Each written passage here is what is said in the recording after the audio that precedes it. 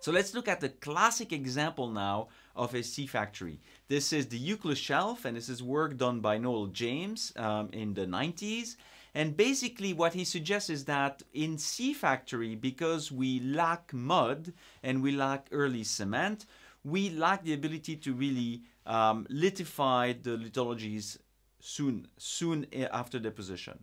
So that leads to a system where the sediments are basically deposited but also eroded, just like you would in clastic. So low stand are characterized on this system by erosion and transport of the previous high stand carbonates. And so what you have at low stand is a sedimentation that comprise in the basin both allochthonous sediments that were transported and autochthonous formation of sediments in the basin. During the transgression and the regression, what happened is the wave can abrade the sediments, so it can actually erode the sediments where we have high wave energy, but otherwise we can have deposition of, again, autochthonous and allochthonous sediments on the shelf itself. And during high stand, again, we have a little bit of abrasion where the wave base exists, but we also have a lot of autochthonous sedimentation on top of that shelf. So that leads to something that Noel James calls the shaved shelves, because this shelf basically loses all of its sediments during low stands. We can recognize those eustatic cycle when we look at the cyclicity within the sediments. So you've seen the bed form in the cliffs behind me. Now if we look at cores, we see the same kind of cyclicity that indicates essentially that we have coarsening upward cycle that represent cycles of infilling of accommodation. So bed form in this type of setting is very useful and important in recognizing the different system tract. And of course, those system tract look different whether you are in the more distal part of the system or the more proximal part of the system. In the distal part of the system, you will end up with bryozoan packstone, waxstone, even mudstone. If you're very proximal, you'll end up with more cross-bedded grainstone, some hard ground where you have no deposition, and maybe some biturbated packstone, hard ground, and storm deposits. So in terms of geometry for the sea factory, if you compare it to the tea factory, it's actually quite different.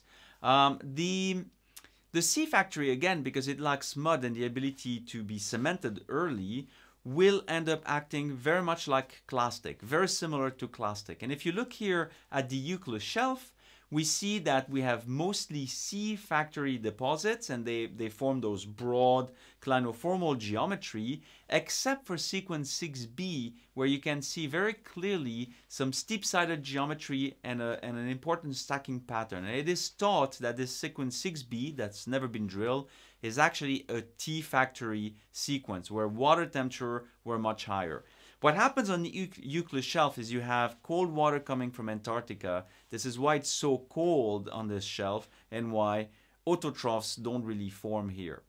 So that explains the presence of the sea factory on this shelf.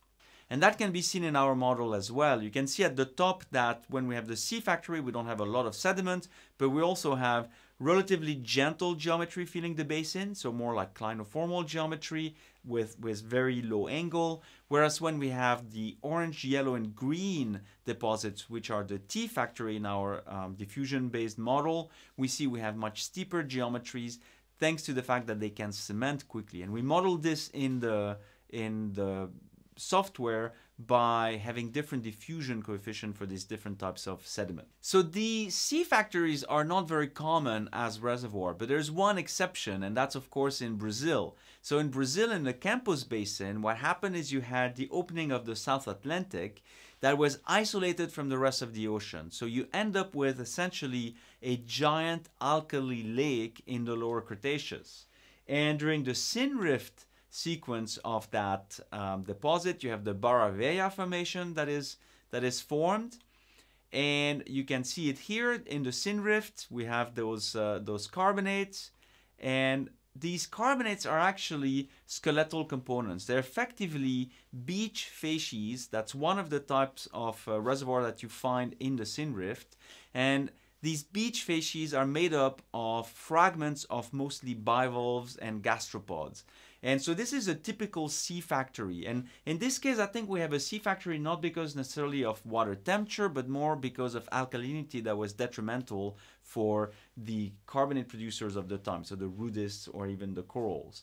So that's why we end up with a sea factory. So it's a different type of stressed environment, but it is a stressed environment nevertheless. And it's really the only oil and gas reservoir in a sea factory type of deposits that I can think about.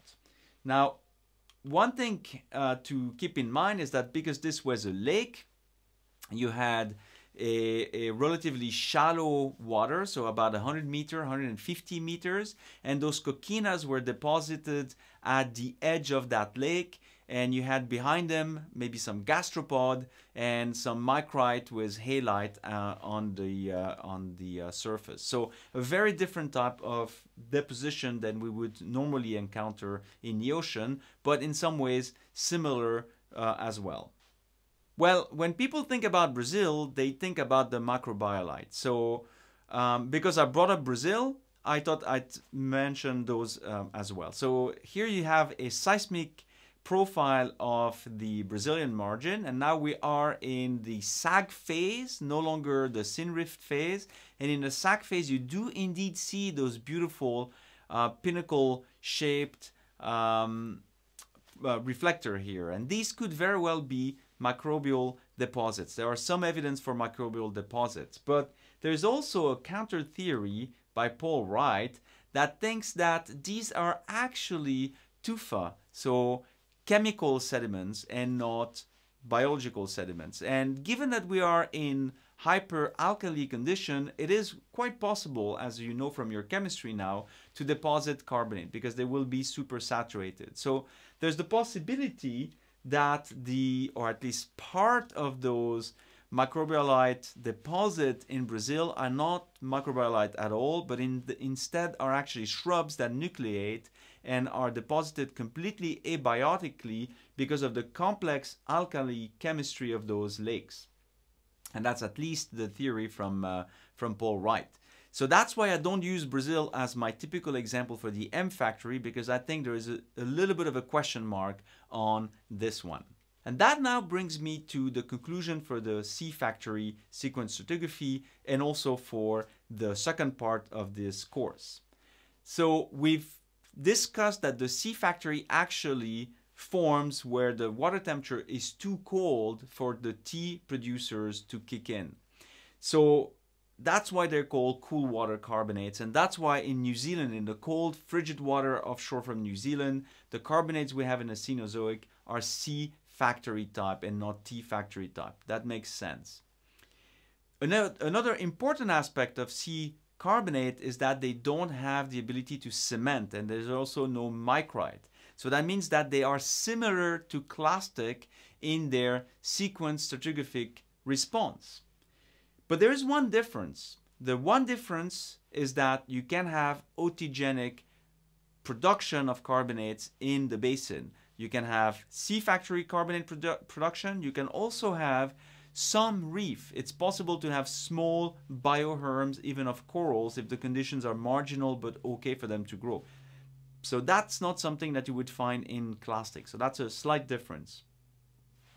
Because the production of sea factory organism is relatively slow and relatively low compared to tea factory, those factories are actually not as abundant, not as frequent, and certainly don't form such a large volume of sediment as the tea factory. So that's why we tend to focus on tea factory carbonates much more. But there are a few known reservoirs, and I've mentioned the Sin Rift sequence of Brazil, which is, in my opinion, the best example for a sea factory reservoir. So that's it for the depositional environment of carbonates and their sequence stratigraphy. What we have to study now is the diagenesis of carbonates, what happens after they die, and this is what we're going to do in our next class.